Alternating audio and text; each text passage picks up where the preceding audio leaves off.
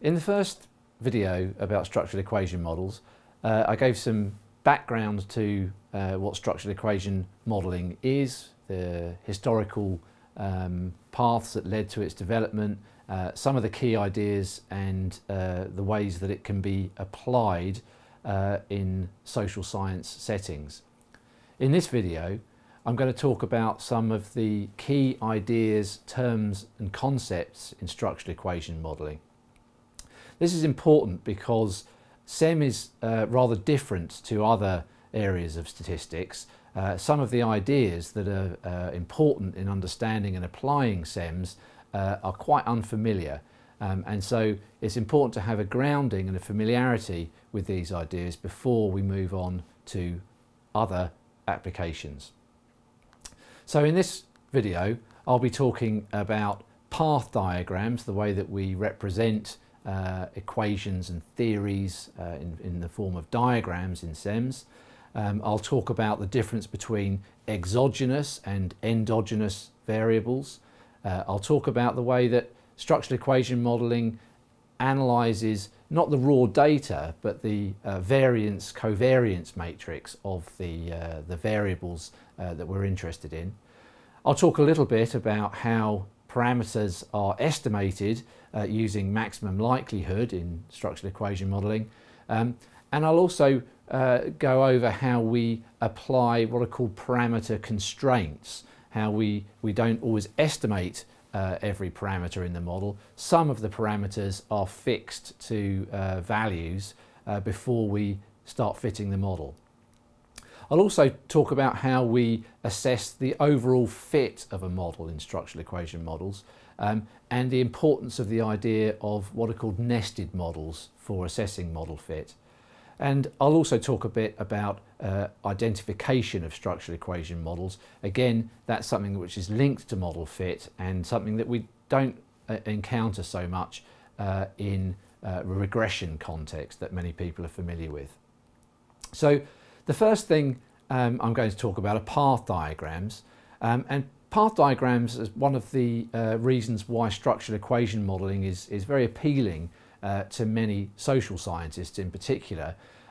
This is because social scientists don't always have such a strong grounding in mathematics and are less comfortable with reading complex equations and so on. And so path diagrams are another way of presenting the same information as we can get in an equation, but they do this visually, and that's often a clearer way of seeing what is being presented in an equation compared to Greek letters and symbols and so on. So if we write our path diagrams correctly, then we can read directly between an equation and a path diagram. They tell us exactly the same thing. So in this example here, we could write a bivariate regression equation in the usual way, where our dependent variable y is a function of our independent variable x, and we are going to solve this equation using data, and we're going to solve for the unknown parameter beta. What is the relationship between x and y? Now we can also write that same information down in the form of a path diagram, a simple path diagram in this case. So we have here y is now represented as a rectangle, x is also a rectangle. We have an arrow running from x to y in a single direction, and we have a small circle pointing into y, which represents the error term in the equation. And you can see there that there's a b above the line to indicate that the parameter represented by the straight single arrow is a regression coefficient. And this is quite clear, I think, visually, in the sense that what the model is implying at least is that that x causes y, and that there is some coefficient beta which summarizes what that causal effect is. And there is an error term in that equation. There are conventions for path diagrammatic notation so that we use it consistently. There are some variations in how different conventions are applied and so on, but this is the general form, where we have a latent variable is represented in the form of an ellipse. An observed variable, a variable that we've actually measured in our data set directly, would be represented as in the last slide using a rectangle. Error variances are small circles, and this is similar to a measured latent variable. It's a circular form, but it's actually a small circle now, and this indicates that these error terms are also latent variables, but we don't actually label them. These are kind of unknown or residual latent variables. We also indicate the relationships between variables using lines with arrows. A curved arrow with curved line with an arrow at each end indicates a covariance between two variables. We call this sometimes a non-directional path or an unanalyzed relationship, because this is used to show that two variables are related to one another, but our model does not specify anything about the direction of that relationship. It may be because it's not an important part of the theory, but we know that the two variables are associated.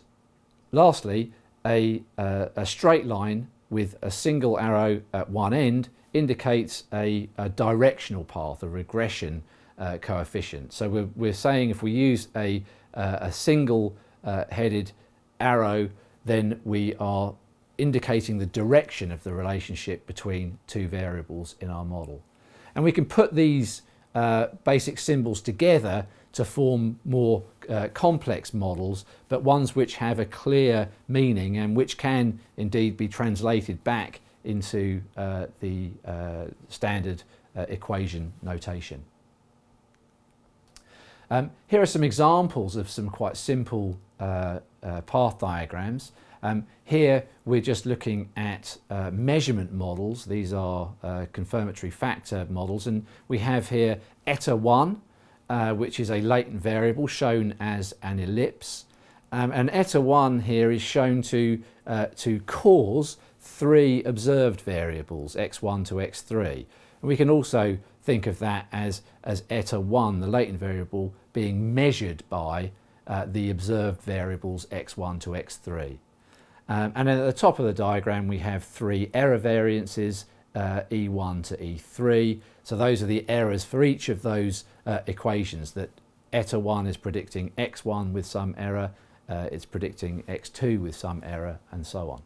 So that's a simple path diagram for a factor model, and that could be written as an equation, but we are in this instance using a path diagram.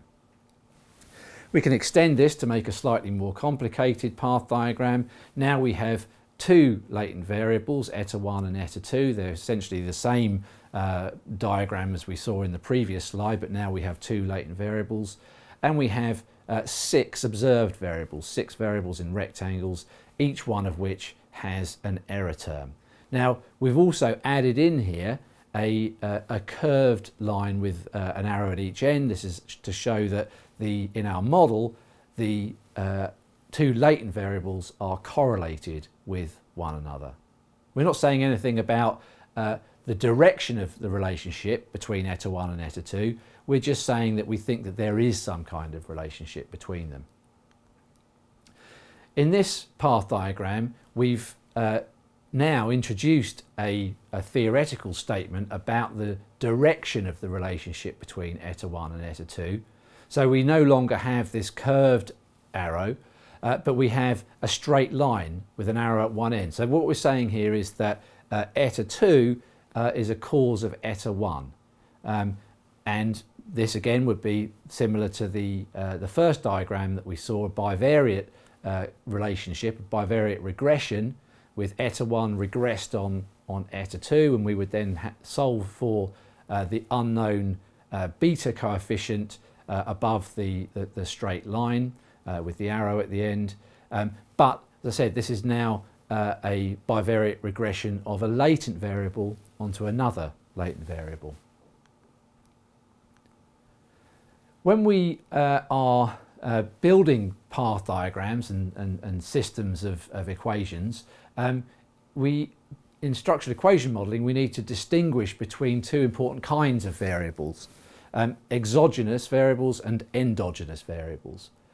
Now, an endogenous variable, as the name suggests, is something which is caused within the system. It's a variable that has, if you like, an arrow pointing into it. It is a dependent variable in one or more equations. An exogenous variable, on the other hand, is akin to an independent variable in that terminology. It's a variable that is not caused by anything within the system of equations that we are presenting as our SEM. That doesn't mean to say that we believe that exogenous variables are in some senses not caused by any other variables. It's simply that within our own model, the variables in the model, it doesn't have any direct cause. Now, an important part of SEM is that variables can be both exogenous and endogenous.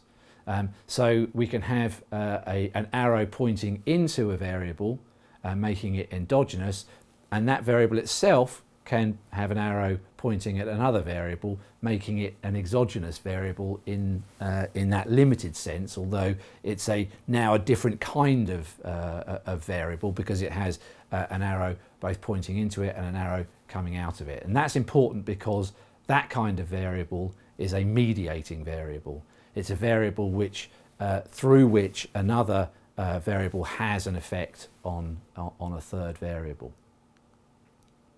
In this path diagram, which we've already seen, but this path diagram now we can distinguish what kinds of variables these are. We've got two exogenous latent variables here.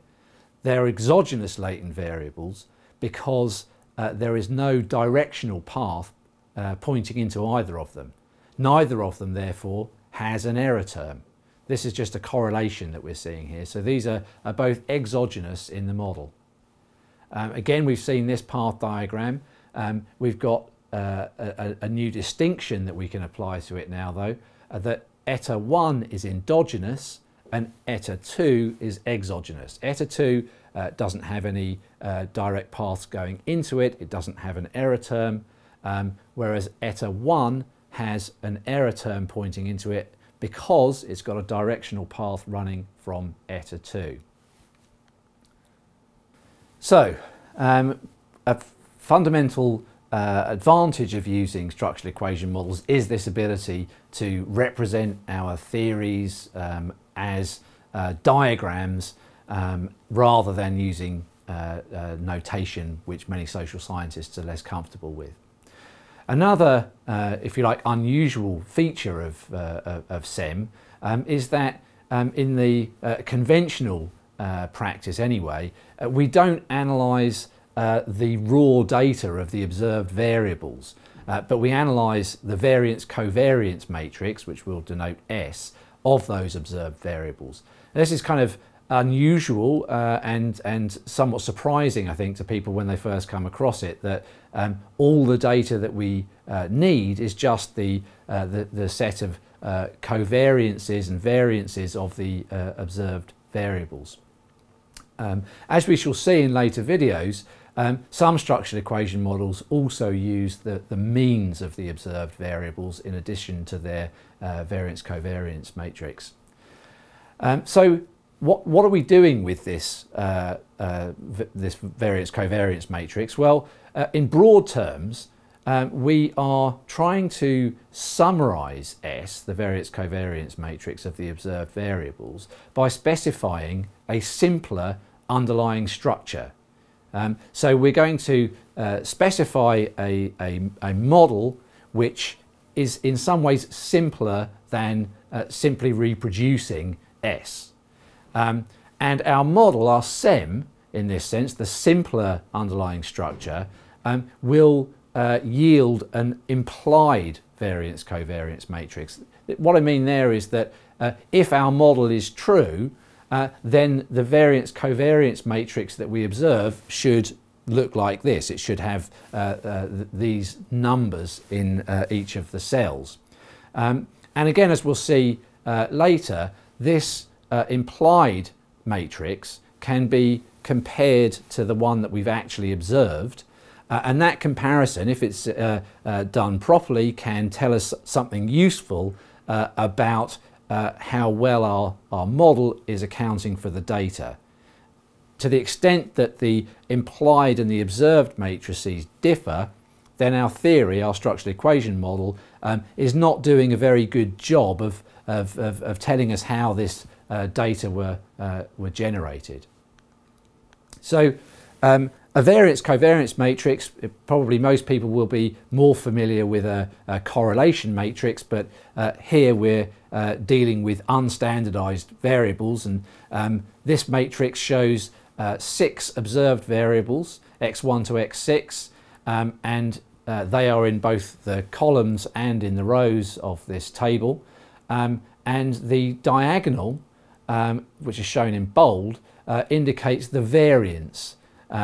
So the covariance of a variable with itself, in this case maybe x1 and x1, that gives us the variance of that variable. So a covariance of a variance with itself is its variance, and those are shown in bold on the main diagonal. Then we see in the other cells the covariances, which can be negative or positive in the other cells of this matrix. And you'll observe that the top part of the matrix is redundant with the bottom part. So we actually only need the lower part of this matrix. Now, an important aspect of any model fitting, and structural equation modeling is no different, is the need to estimate what the unknown parameters in our models are. The betas. What is the relationship between eta 1 and eta 2 in the population? Now there are different ways of estimating these parameters. In standard regression modeling, we would use ordinary least squares.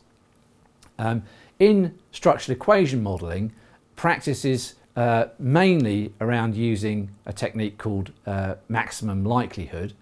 And maximum likelihood estimates the unknown model parameters by maximizing the likelihood, which we can denote L, of a particular sample of data. Now, L is, the likelihood is a mathematical function which is based on the joint probability of continuous sample observations. So, in essence, maximum likelihood finds what the maximum value of L is for a particular sample of data, and it does that by sort of iterating through using different values for the unknown parameters until it finds the maximum likelihood. Once that maximum has been found, then we have produced the maximum likelihood estimates for the unknown parameters. Now, maximum likelihood is appealing because it is unbiased and efficient. Now, what those terms mean are that if we have a large sample, then our estimates of the unknown parameters will be correct. They will converge upon the true values in the population. They're efficient in the sense that no other way of doing this will give us more precise estimates of those parameters. Now those two assumptions of being unbiased and efficient do themselves hinge on some other assumptions. One important one is that the data come from a multivariate normal distribution. Essentially, that requires us to be using continuous variables. So maximum likelihood is less good when we have variables in our data set that are not continuous and that we have arrows pointing into. In those situations, we need to use different estimators. But for now, I'll be focusing on the simpler case of multivariate normal data and maximum likelihood. Now, another way in which maximum likelihood is used in SEM is that not just in the estimation of the unknown parameters, but in use of the likelihood, the maximum likelihood. If we take the log of the likelihood for the model, then we can use this to test how well our model fits compared to some more or less restrictive alternative. So maximum likelihood is used in two ways in SEM. One is for estimation of the unknown parameters, and linked to that is use of the log likelihood to assess how well the model fits the observed data. Most areas of statistics that social scientists are familiar with, the focus is very much on estimating the unknown parameters in the model. We want to know what the relationship between X and Y is in the population, or possibly what the conditional association between two variables is. And so we focus on estimating those unknown parameters. This is also true, of course, in SEM, but in SEM we have an additional focus, which is on fixing or constraining parameters to particular values before we estimate our model. And that's a bit unusual for many people. So we can fix model parameters to any values, but it tends to be the case that we will be fixing parameters to be the value 0 or the value 1. Those are the most common parameter constraints that we make in SEM, and I'll come back to why we do that later.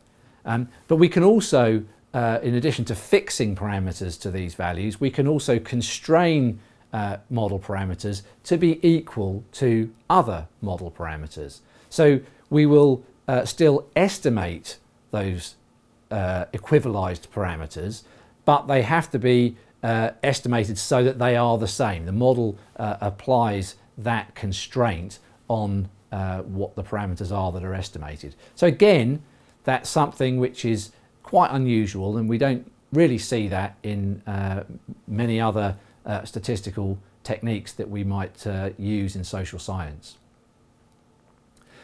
The main thing that we are using these parameter constraints for is for the purposes of model identification, and I will be saying some more about that soon. Now, I said that we can use the likelihood of our model to test how well it fits the data by comparing our model with another model. Now, when we do this, the two models that we compare have to be what is called nested, one within the other. So what do we mean by nested? Well, it's precisely this, that one model is a subset of the other, or the parameters in one model are a subset of the parameters in the other model. Another way of saying this is that if we have two models, A and B, then model A is the same as model B, but it just adds some additional parameter restrictions. So A is B plus parameter restrictions. To take an example here then, if model B has the form y equals A plus beta 1 x1 plus beta 2 x2 plus e, then model A will be nested if it has that same structure, but it applies a parameter constraint to the two beta coefficients that they are equal. So we now have this property that model A is the same as model B with an added parameter constraint. It is therefore nested within model B. If we consider a third model, model C though, and we now remove x2 from the model and we add z2 instead, then model C is not nested within model B, because it isn't just model B plus some parameter restrictions. It has a new variable Z which is not in model B.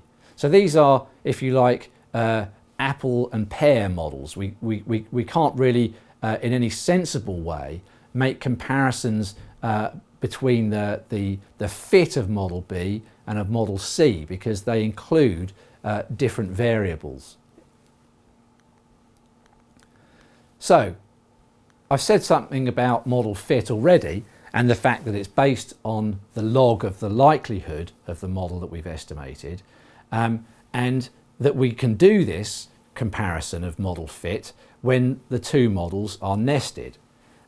This is because if we take the log of the likelihood for model A from the likelihood for model B, or the log of the likelihood, then that is itself, that number is itself distributed as chi-square.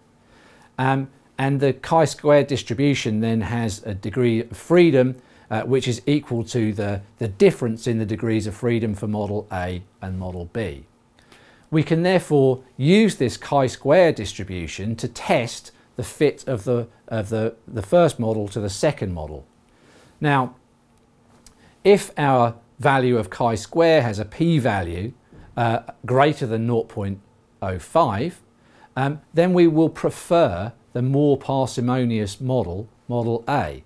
Because what we're saying here in this situation is that the models are not different with regard to one another's likelihood values. That we say that the likelihoods are essentially the same. That means that we will prefer the model that is simpler and is estimating fewer parameters.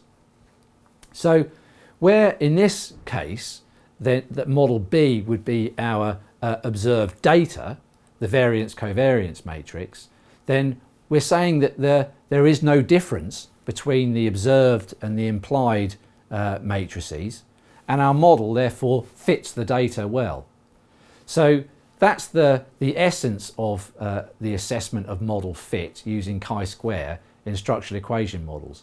We can look at the difference in the likelihood for one model and compare it to the likelihood for a nested model, and make a statistical test of whether one fits the data better than the other.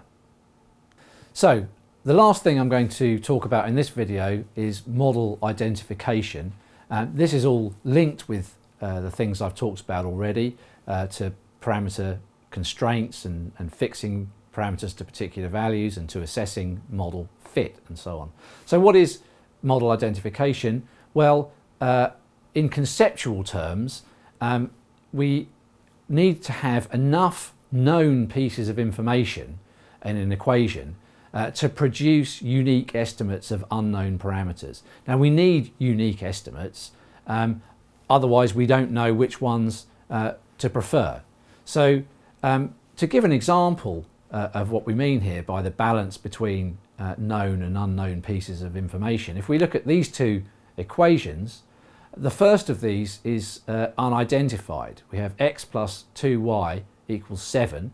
So what we would want to do is to find the unique value that satisfies that equation for y. Now, because we have a balance of knowns and unknowns where x and y could really take on many different values, and they would all be true, if you like, in terms of the equation being correct, that equation is unidentified because it doesn't enable us to produce unique estimates. Now, if we change that equation slightly, where we now are not having x as an unknown and we make that 3, then we can only have one value for y, which is 2, in a way that will satisfy that equation. So that equation then is identified. Now that is the essence of what we need to understand about identification, is that it's to do with the balance between the number of known and unknown pieces of information in an equation. Now there is something else to know about identification, which is that it's a theoretical property of the model. It's not really linked to the data as such, so we can figure out what the identification status of a particular model is without having any data or estimating any parameters. But it's also true to say that a model can be theoretically identified, but empirically unidentified given a particular set of data. So we are looking at the balance between the known and the unknown pieces of information in our equations, and in SEM the known pieces of information are the variances and covariances and means, if we're using means in our model, of the observed variables. These are the known pieces of information. The unknown pieces of information are the parameters that we want to estimate in the model. Now, models can have different identification status. A model can have, as we saw a moment ago, more unknowns than knowns. That means that it's unidentified. We can't produce unique values for the unknown parameters. So that's an unknown, an unidentified model. Other models can be just identified, where the number of knowns is equal to the number of unknowns. We don't have any what we call over-identifying restrictions on the model, and therefore for just identified models we don't have any likelihood for the model that we can use to assess its fit. Now, most of the models that people are familiar with using, again, ordinary least squares regression, those kinds of models are just identified. The third level of identification status is over-identified models, and that's usually what we are trying to get to and deal with in SEM, and that's where the number of knowns is greater than the number of unknown parameters in the model, and that means that we can assess the fit of the model as well as estimating the unknown parameters.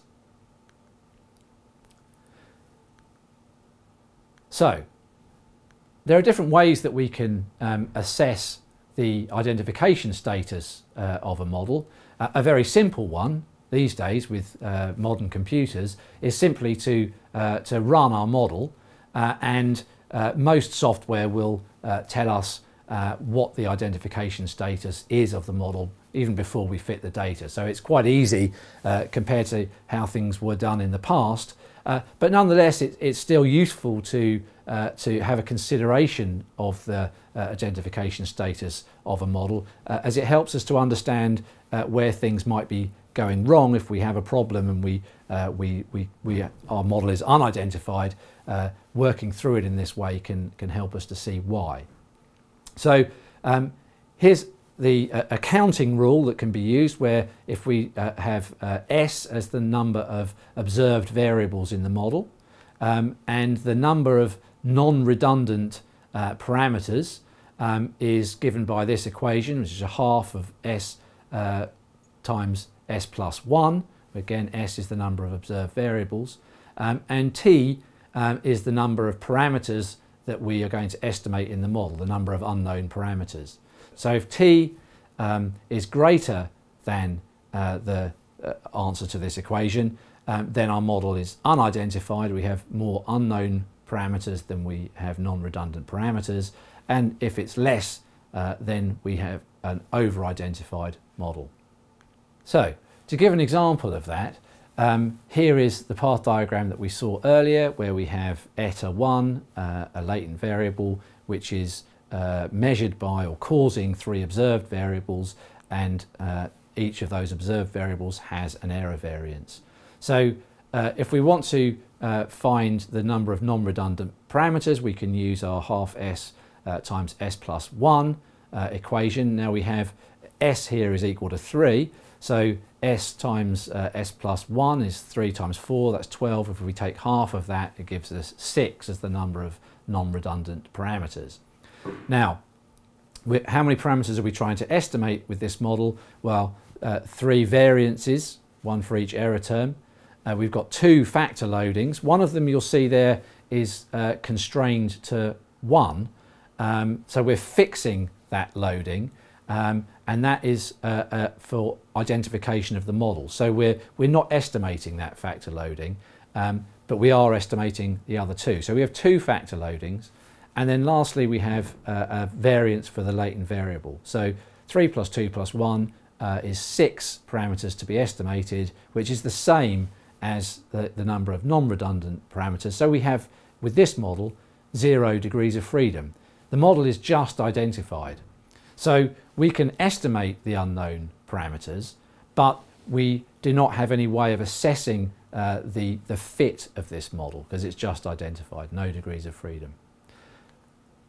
Now, something else that's important to understand about identification is that we, as the analyst, can control to some degree the identification status of our model. So we can do this for a model like the one that we just saw that's just identified, or a model that's under-identified, by adding more known pieces of information to the equation, or by removing some unknown pieces of information, removing parameters that are to be estimated and adding constraints. So if we were to constrain 2 of the parameters in the model to be equal to one another, let's say we constrain 2 of the regression coefficients or the factor loadings to be equal, now we're only estimating 1 parameter where previously we were estimating 2. So we've removed 1 unknown and gained 1 degree of freedom.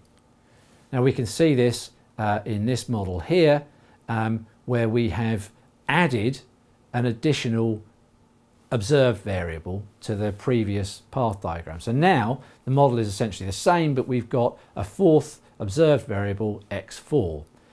We now are estimating an additional factor loading and an additional error variance, but we have gained more in terms of our known parameters. So now if we use our half s times s plus 1 equation, s is now 4, so 4 times s plus 1, 4 times 5 is 20. We take half of that. Now we have 10 non-redundant parameters in this model, and we have 4 plus 3 plus 1 parameters to be estimated, 8. So 10 minus 8 gives us 2 degrees of freedom. So by adding that 4th observed variable, our model is now over-identified, and we can say something about the fit of that model to the variance-covariance matrix that we've observed. So in that example, we changed the identification status of our model by adding in another known piece of information, another observed variable. Another way of changing the identification status is to remove unknown parameters. Now here, in this example, we are now not estimating the 2 factor loadings that we were in the first example. So you can see there's a number 1 next to each of the arrows for the factor loadings. So rather than estimating those, we're saying these are all equal. Now, this may not be a very theoretically meaningful thing to do. This isn't the point at this particular juncture. What we're showing here is that you can change the identification status of the model by removing unknowns. So we're not estimating these anymore. So we still have 6 non-redundant parameters, but we now are only estimating 4 unknown parameters because we are not estimating any of the factor loading. So now this model is over-identified. So in this video, I have covered some of the important ideas and concepts that learners will need to take with them into later videos and applications. These are focused around the use of path diagrams for representing our theories and our equations, the fact that we analyse the variance-covariance matrix of the observed variables rather than the raw data, that we use, for the most part, maximum likelihood estimation, which has some quite restrictive assumptions about multivariate normality, but nonetheless is a very useful estimator. It gives us consistent, unbiased and efficient estimates of the unknown model parameters, and allows us to do global tests of the fit of the model to our data. Those kinds of fit tests are mainly applicable in the context where models are nested, where we can say that one model is a subset of a second model, that it is the same as the second model with some additional parameter restrictions. And I've talked about identification of models, and models that can be under-identified, just identified and over-identified, and how we as the analyst can exert some control over the identification status of our model by removing unknown parameters or adding in more known parameters.